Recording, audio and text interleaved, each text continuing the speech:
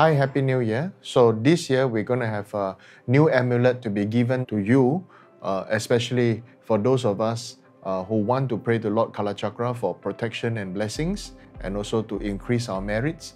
The purpose of this amulet is actual teaching for us that everything is based on cause and condition and effect.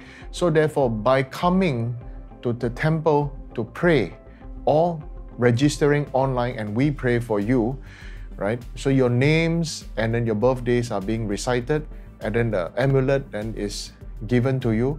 And so it plants a seed for us to be mindful of all kinds of external influences, and also for ourselves to be mindful that we are also the main inner God that control the astrology of our own emotions and our own thoughts.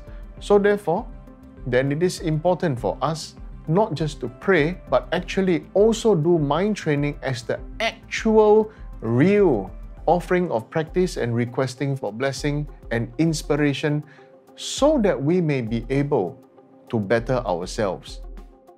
When you have this amulet, it will be good if you can keep it close to your body, maybe in your handbag, or you want to put it in your pocket, or you can put it on your bed where you sleep.